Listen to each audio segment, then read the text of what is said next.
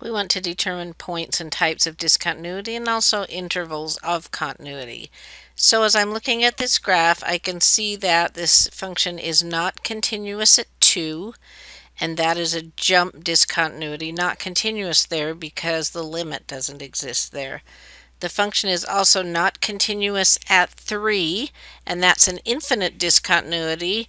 It fails a couple of things. The limit doesn't exist, but the function doesn't exist there either, so fails continuity.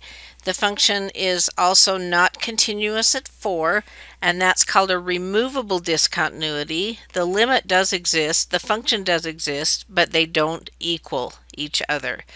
If we were writing intervals of continuity, this is going to be continuous from 1 to 2, and I'll put the union sign since that's what our homework likes.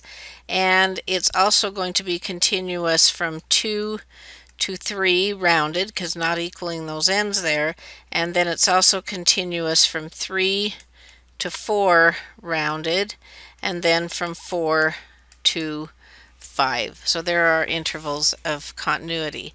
Now, where is the function not differentiable? Well, a function is not differentiable if it's not continuous, so it's not going to be differentiable at any of these places that we identified as points of discontinuity, but it's also not differentiable at corners or cusps, and so it's not differentiable at x equal 1.